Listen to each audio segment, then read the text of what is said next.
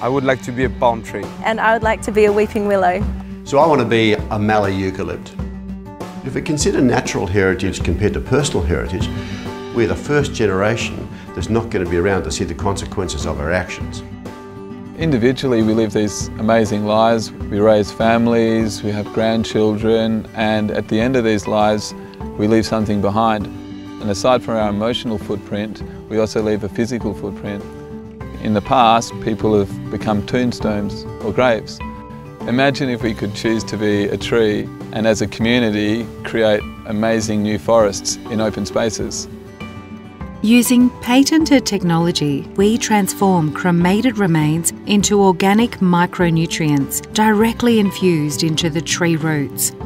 This creates a natural living memorial that family and friends can connect to for generations.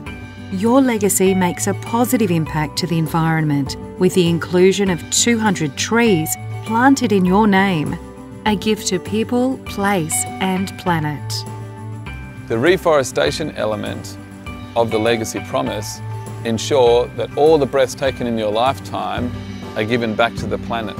We have to work in concert. We have to do things now. We can't wait for those younger generations to become my age to make some good choices. The interesting point, people say, for the greater good of, for the greater good of mankind. Well, let me make the point, that's not us, that's generations to come. I want to be a Japanese maple. I'd like to be a frangipani. So let's get started.